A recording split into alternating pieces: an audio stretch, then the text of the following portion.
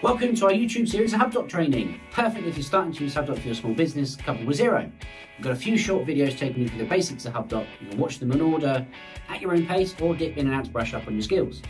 Okay, so once you've got the brief setup of Hubdoc sorted, we can start sending your invoices and receipts to it and file them in the bin, burn them, eat them, do whatever the hell you want with them. But one thing you don't need to do is keep them, because Hubdoc will keep a record forever, and so will Xero.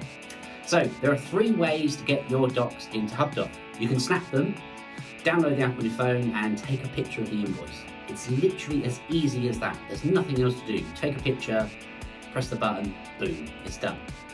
Or you can drag and drop. So you open the Hubdoc app and click the upload document button.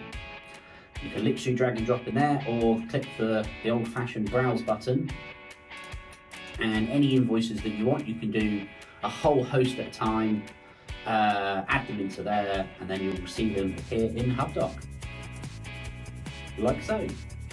Or the other way is that you can send them by email to your designated Hubdoc email address, which you will find by clicking the cog in the settings.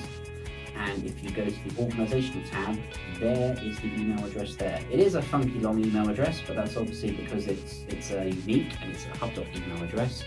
But literally, if you send an email to that with a PDF attachment attached, it will process it as an invoice. Also, here's another quick tip for you. If you tick this button here, create documents from both the attachments and the body of the email, it will do exactly that. It will take whatever's attached to the email and treat it like it's an invoice, but also the body of the email will also treat that as an invoice. Now this is especially good for Amazon invoices and the like, which aren't usually attachments, but they're in the body of the email itself. So there you have it. That's how you get your documents into Hubdoc. Check out our next video in our Hubdoc training series, where we look at pushing these documents into Xero, because there's not much point in having them in Hubdoc if they don't bloody go anywhere. If you enjoyed this video and found it useful, do us a massive favour and hit the like button or subscribe to our channel to see future videos.